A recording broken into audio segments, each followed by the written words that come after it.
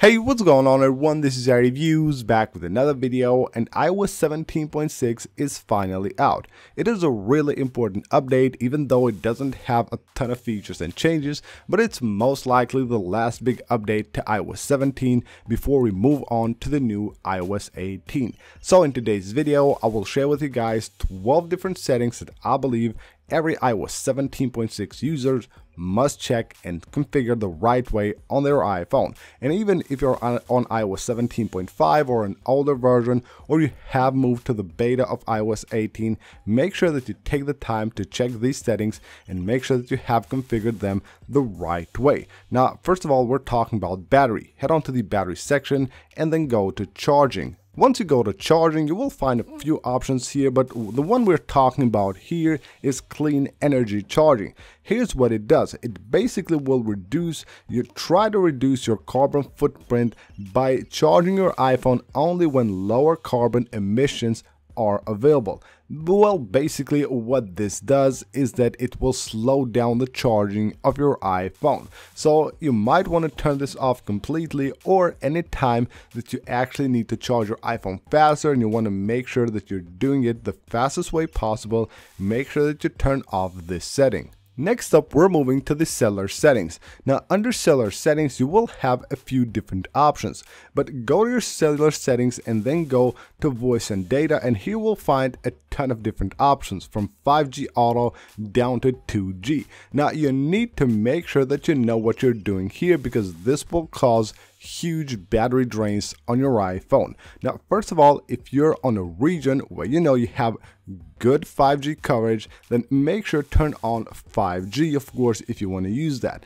But if you don't have really good coverage of 5G on your region or your city or wherever you live, then make sure you just choose LTE, because having 5G auto or having 5G on all the time will always make your device try to connect to 5G, that way just draining the battery out of your iPhone. So make sure that you don't select 5G if you know that the coverage is really poor on your area or you don't have good coverage. Make sure you just select LTE or 4G, whichever one you have. Moving on, under the general settings, head on to AirPlay and continuity, and we have here automatically AirPlay.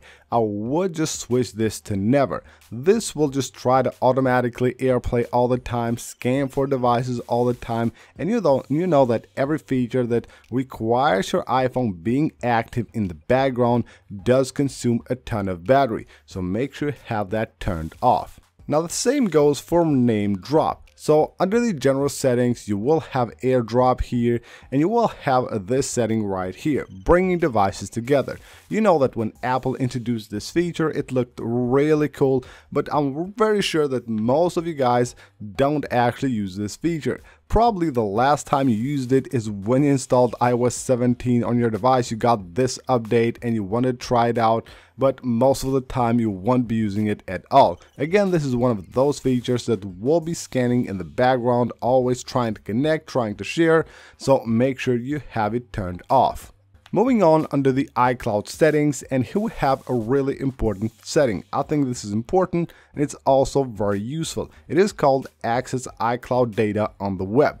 By enabling this, you will have the ability to have access to your mail, to your contacts, photos, notes, reminders, your files, your documents, anything that you have on your iCloud that you can have access to from your phone. You will have access from the web as well. Of course, you go to iCloud.com, actually sign in with your Apple ID, and you will have all your data there. Now, one of the most important things on your iPhone is, of course, notifications. Notifications will drain the battery out of your iPhone. This is one of the worst things that you can do to your phone, keeping notifications on for a ton of apps. Just go to your apps here, take a look at the apps. Make sure that you actually turn off notifications for the apps that you don't need to have notifications from, because they will just light up the screen of your iPhone, push notifications. That, of course, does drain the battery a lot. Now, one of the things that also will have an impact on the battery of your iPhone as well as the performance of your iPhone, especially if you're installing iOS 17.6 on an older device, is screen time. So go to screen time and make sure that you actually use it only if you need it. If you don't need it, make sure to have it turned off. You can go ahead and turn it off from here. Of course, you will have everything here like the communication limits. You will have your apps and website activities, screen distance right here. I turn this off all the time because this does work a lot. It requires a lot of CPU power and battery as well. So if you don't actually care about it, don't leave it turned on. And of course, it is always good that you turn off most of the things on your privacy and security section. Go here and things like your contacts, your files, things like your right here, your media, then of course your Bluetooth, your camera, your network. These are things where apps can have access. Like right here, if I go to my microphone, all these apps can actually hear the microphone of my device. Make sure to go ahead and check all these things one by one and turn off most of the apps that you don't actually need. Now the same goes for location services. Not a lot of apps actually do need to have access to your location services. If you're using maps or any like sort of those apps, maybe yes, but the other apps I don't think should be able to have your location. Like if you go to one of these apps, you can switch to never or ask when they try to share. So every time they try to have access to your location, they will actually have to ask you. And for most of the apps, of course, despite the navigation apps, the maps app, what I think you should do is actually turn off precise location. So even though these apps might have your location, they won't have your exact location. And for the last three settings, we're moving under the accessibility settings. We have a few settings here that are pretty cool. Some of them will just drain the battery out of your iPhone because you'll probably never use them. And we're going under touch here, and then we have back tap. Now, if you go to back tap, you will have double tap and triple tap. If you have set them up anytime just to try them or just do something with them, you probably have left them like this and didn't choose none right here, which will actually disable this feature. Then you will have that feature enabled all the time.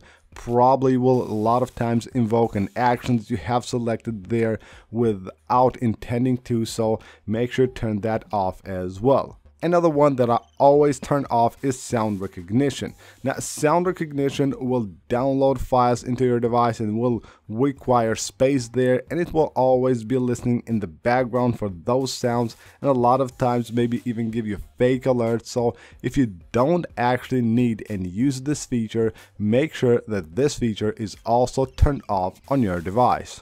And for the last one, we're going under the Siri settings, and Siri is also something that does require a ton of CPU power and battery. And one of the things that does consume a ton of battery is this feature right here.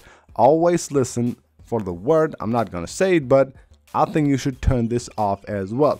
Now, what this is doing is basically it's listening for that word all the time. Even though your iPhone might be facing down or it's in your pocket, it will always stay ready for that word, and every time it hears it, it will just turn on Siri on your device. So if you don't really need this feature, I suggest that you actually turn it off. So that's basically it for this video, guys. Hope you guys enjoyed the video and found it helpful. If you did, smash that like button. Of course, subscribe for more videos like this, and I'll see you on the next one.